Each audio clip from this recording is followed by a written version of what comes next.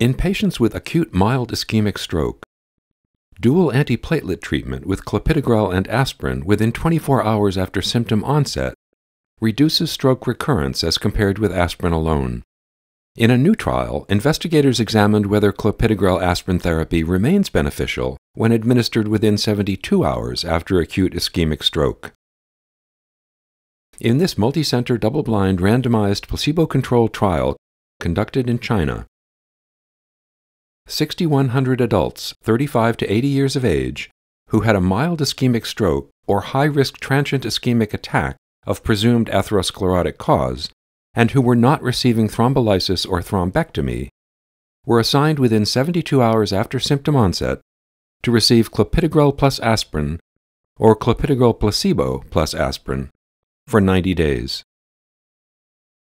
The primary efficacy outcome, any new stroke, either ischemic or hemorrhagic, within 90 days, occurred in 7.3% of the clopidogrel aspirin group and 9.2% of the aspirin alone group, significantly favoring clopidogrel aspirin therapy.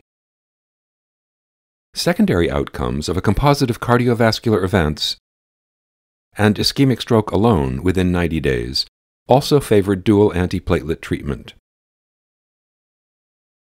The incidence of the primary safety outcome of moderate to severe bleeding, while low in both groups, was significantly higher in the clopidogrel aspirin group at 0.9% than in the aspirin group at 0.4%. The authors conclude that in patients with mild ischemic stroke or high-risk transient ischemic attack of presumed atherosclerotic cause, dual antiplatelet treatment with clopidogrel and aspirin initiated within 72 hours after symptom onset reduced the risk of new stroke, but increased the risk of moderate to severe bleeding as compared with aspirin alone. Full trial results are available at NEJM.org.